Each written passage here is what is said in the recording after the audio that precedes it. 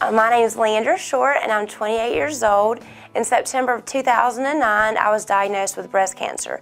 And this was just devastating news for someone my age, not even, thinking about what I was going to do the next day, much less having to deal with cancer.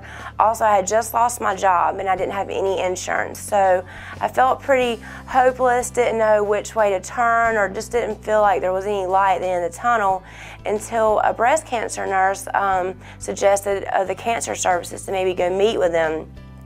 And I went and met with them, and they told me about the funds they have to help out with prescriptions. And once a month, me and my mom would come, and they had some Gatorade and chicken soup, to help when I was going through my treatments and when I was having different surgeries.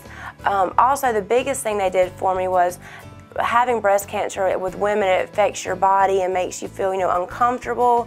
And then when I would go out in public, I felt like people were kind of staring at me. And like I said, I didn't have any insurance. Well, they paid for me to get a prosthetic bra.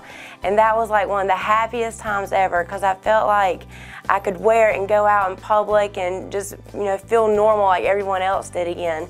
So going through this horrible disease, now coming through it, I feel like if I can beat this and get through this, then anything's possible, and I'm really excited what's going to happen tomorrow.